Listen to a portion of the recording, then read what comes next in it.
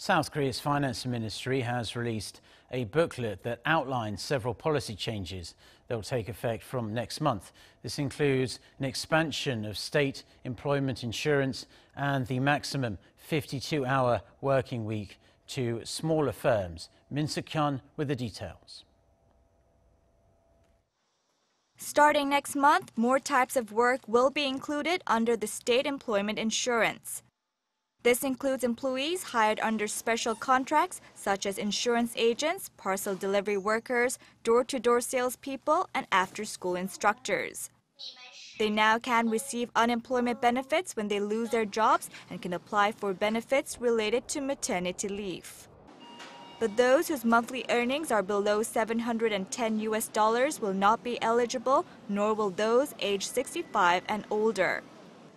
The insurance premium is set at 1.4%, with the employee and employer each required to pay half of the fee.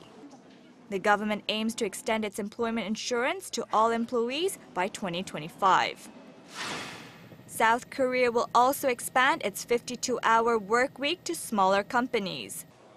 Currently, the weekly hours only apply to firms with 50 or more employees. But from July 1st, this will be extended to businesses with between 5 and 49 workers. Those with fewer than 5 workers will not be affected.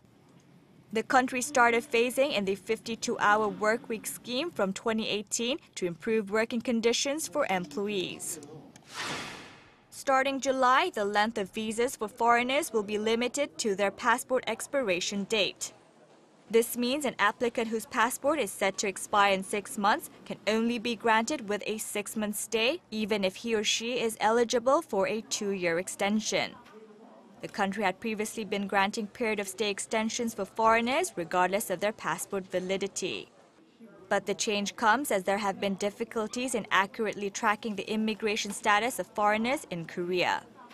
The measure, however, will not apply to permanent resident, recognized refugee, and humanitarian status visa holders. The Ministry of Justice recommends that foreigners check their passport and renew them if necessary ahead of their visa application. Suk-hyen, Arirang News.